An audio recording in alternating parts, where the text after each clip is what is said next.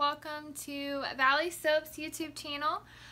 Thank you so much for taking time out of your holiday to tune into this video. We would just like to wish everybody a very, very Merry Christmas. Ain't that right? Ain't that right, little Carson? Yeah.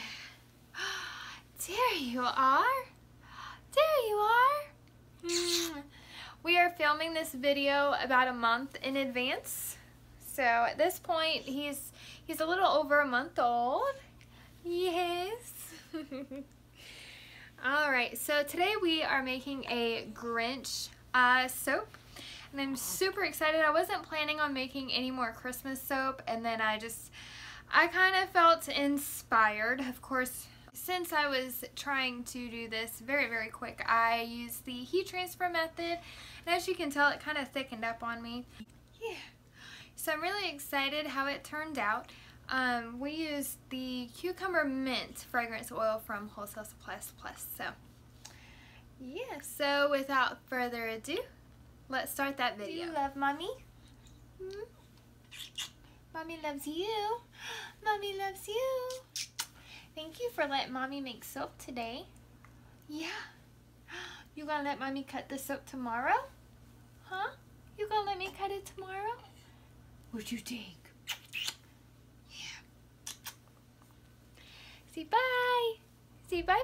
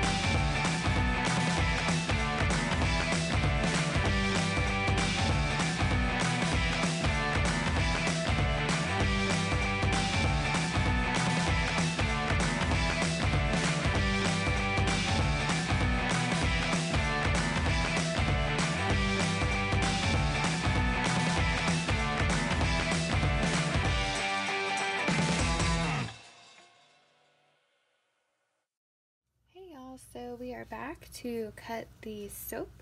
It's been about 18 hours right at, and we had a crack going down the top of this one, and then the other loaf, it was closer to where the frosting was. And that one was a little one. This was the big one. It was my first ever soap that had a crack in it, so luckily I caught it in enough time that it didn't split the loaf. I just threw them in front of a box fan and opened them up from the freezer paper and just let them air out.